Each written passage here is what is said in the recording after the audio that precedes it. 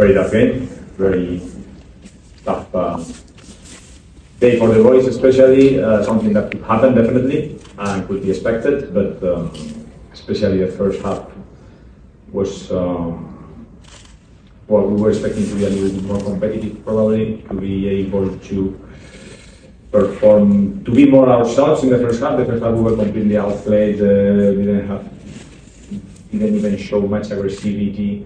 It was difficult, very difficult. Understandable, definitely, for the players, difficult context.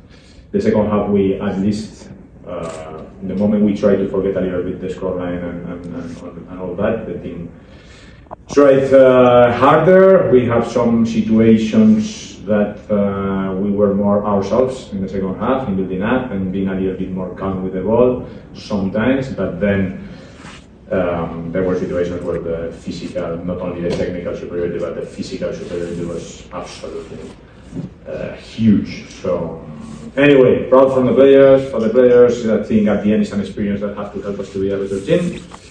And good fight. Congratulations to Australia, and ready for the next challenge on the 21st. So the team, I think mentally, even now is already positive, I would say, within the situation of having conceded 7 goals, but I don't think it's going to affect us to face Lebanon.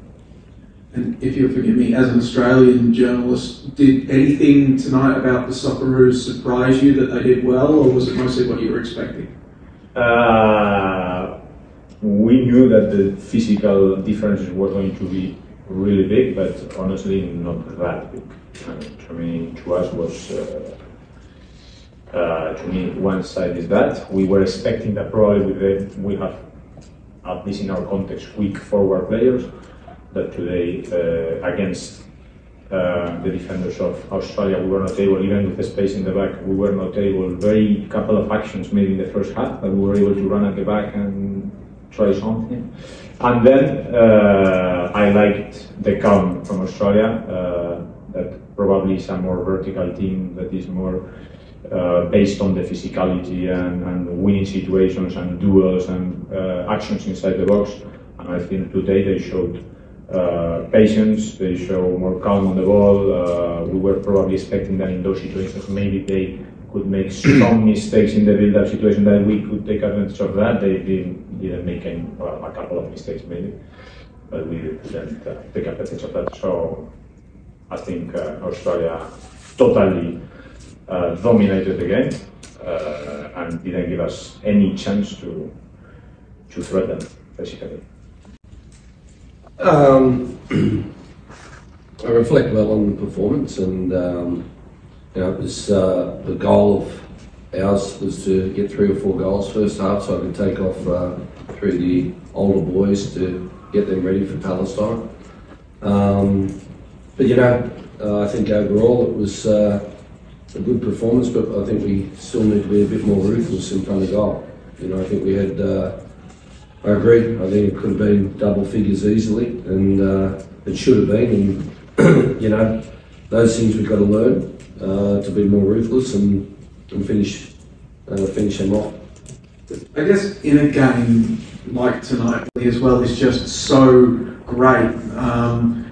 How much can you learn from a game tonight that will be, I guess, replicable not just when you're facing Palestine and Lebanon, but in the next phase of qualification as well? The most important thing, Joey, for me was was the mentality from the boys. If they had a mindset of complacency, then they wouldn't have had that. We wouldn't have had that performance. And right from the minute they got into the hotel and we had our first meeting, it was all about they've set their own standards and they can't let that drop.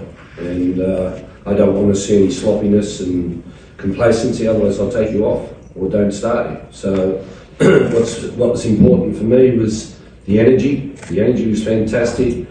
Every player on the pitch put in 100%. They weren't sloppy at all, which was good. Again, we had one session to do those attacking patterns and get that all working, and you saw a lot of them work. So that was great to see. Just the ball for the fourth, for the penalty. But that's Jamie. We know what Jamie's strengths are. I've worked with him for a long time. He's a fantastic finisher, and so I was really happy for him tonight. That obviously here in Melbourne, doing it at his home ground in front of his family, and that is a special night for him. And does that sort of tie into what you just mentioned earlier?